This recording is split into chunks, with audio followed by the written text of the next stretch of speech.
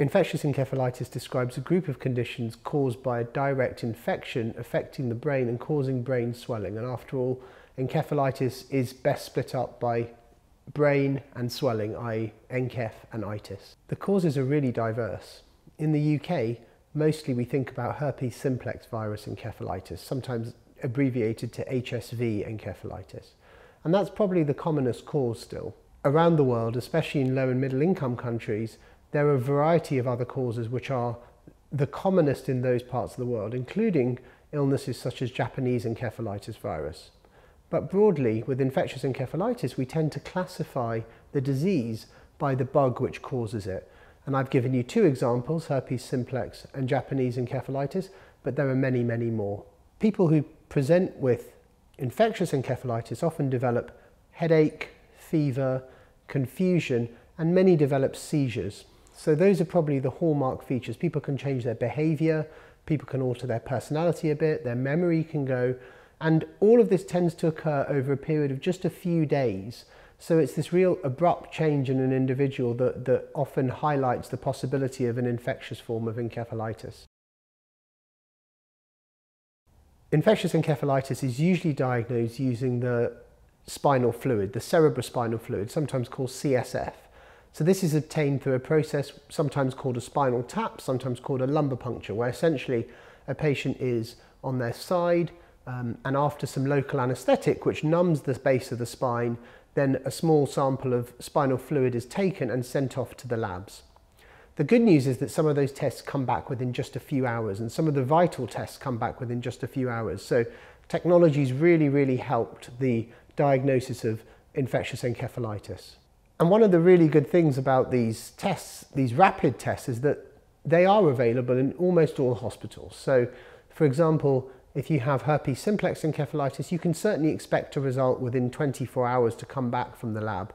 So this is great news for patients because it really helps treatment plans for those individuals. So while I've tried to articulate the symptoms very clearly, some of those can be quite subtle. So doctors can miss the diagnosis early on. It's important to think of it early on because, of course, the treatment changes the patient's outcomes. And I think it's these subtle symptoms which make it challenging to diagnose sometimes. And unfortunately, this continues to be an occurrence. Late diagnosis is still well recognised, and all of us working in the field of encephalitis certainly see patients with that kind of late diagnosis.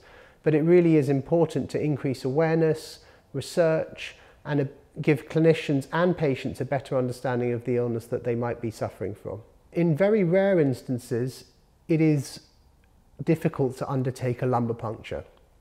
In most patients, and I'd say certainly over 95% of patients, maybe higher, a lumbar puncture should be considered mandatory for this condition. However, as I say, there are a group of people who are either too behaviourally challenging or for maybe the very young sometimes cannot tolerate a lumbar puncture, or it's technically very difficult. And in those patients, it may be that sometimes only blood is available to make diagnoses of these conditions. And that can make the diagnosis increasingly challenging. So it is really important that clinical teams take time to perform a lumbar puncture on an urgent basis in these patients because this is a medical emergency. Some patients won't get an immediate diagnosis. So cerebrospinal fluid, the spinal fluid, may need to be retained for several years sometimes. And labs can certainly store it for that period of time, of course with the appropriate consent from the participant or the patient. So it is possible to go back in future and hopefully test that fluid sample to learn about something which wasn't understood at the time. So we sometimes call this retrospective testing, and it sometimes helps patients better come to terms with the illness that they had suffered. The other thing to remember is that sometimes the sample needs to be sent to reference labs, labs that are experts in performing those specific tests. And because this can sometimes take a while, it is worth storing a sample in those circumstances as well. So far, we've talked about examples of where the cause of encephalitis is known. However, in many patients, the cause is not known. This can be because the virus or the bacteria that's affecting their brain is not yet known or has not yet been tested for in this context, and certainly there are examples of rare bugs being described or diagnosed on a regular basis.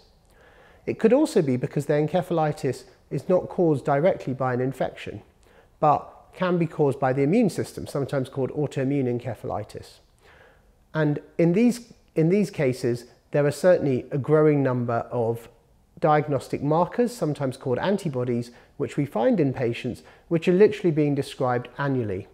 So in both contexts, it's important to remember that you may not receive a diagnosis of a specific entity while you're in hospital. Another reason why you might want your CSF or serum from your blood stored for a period of time is because as these tests emerge, it might be important to go and get your sample tested in that context. So as the fields develop, more infectious organisms are detected with better techniques, more antibodies are detected with better techniques, then these techniques can be applied to a sample that has been stored for some time. And this is an important aspect of both an individual's understanding of their illness and appreciation of their illness, but also more globally for the field of encephalitis research to move forward so we better understand disease causation. So with the help of these kinds of tests, you can be diagnosed with a form of encephalitis, and this really helps clinical care. First of all, while you're in hospital or back at home, you'll get the right treatment for that specific type of encephalitis. So for example, if we know that the bug is herpes simplex, you'll receive a drug called acyclovir. And that drug is known to be very effective in helping improve patient outcomes. Similarly, if you have an autoimmune form of encephalitis, you'll then get a set of treatments which suppress your immune system. And again, these help your outcomes. So in the acute phase, this really helps patients recover optimally from their illness. In some patients, an acute treatment with these kinds of medications can really help outcomes and almost return people to normal.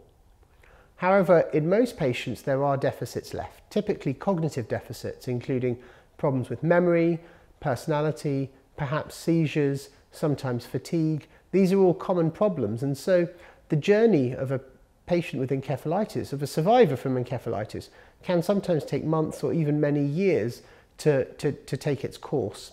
And so some patients are in it for the longer haul, although the acute treatments clearly make a big difference to the overall outcomes. And it's important to remember that you're not on your own during this journey.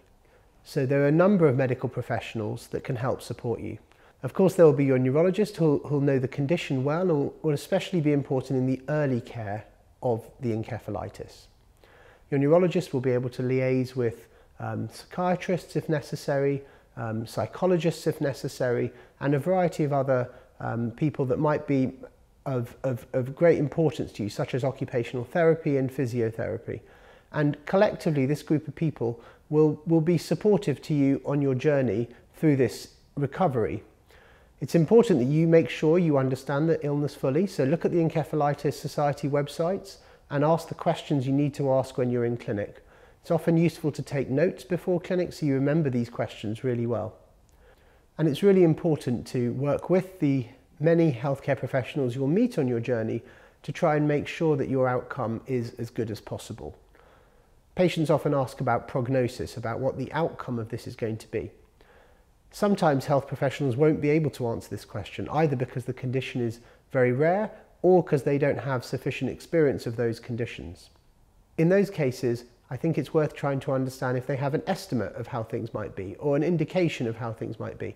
And of course, as before, help's always available from the Encephalitis Society.